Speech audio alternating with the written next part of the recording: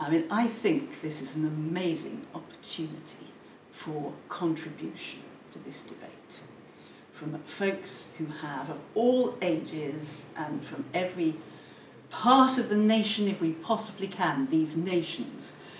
get people who really can contribute. And particularly, may I say, I think we need to have ideas from young people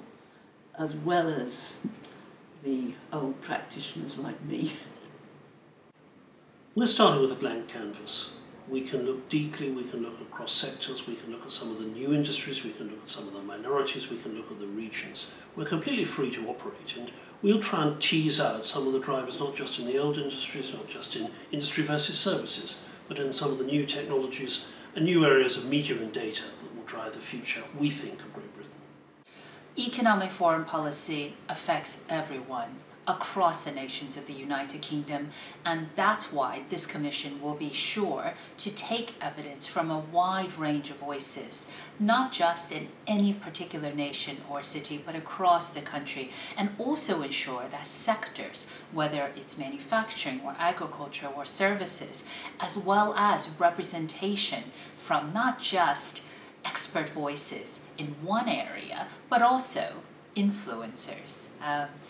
opinion makers from a wide range of communities can feed into the kind of policies that will inform not just, if we think about trade and investment policy, sure, that's part of it, but more importantly, what is the UK's role in the world writ large? The country is more than just England or the south of England.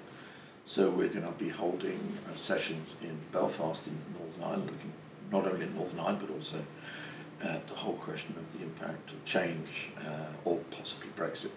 on the Irish and Northern Irish economies. We're going to be sitting in Edinburgh, looking at what's happening in Edinburgh. We're going to be also holding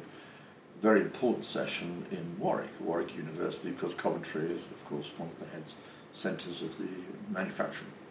in this country, particularly the Jaguar. So we want it to be not just London focused, we want to really take it away just from London.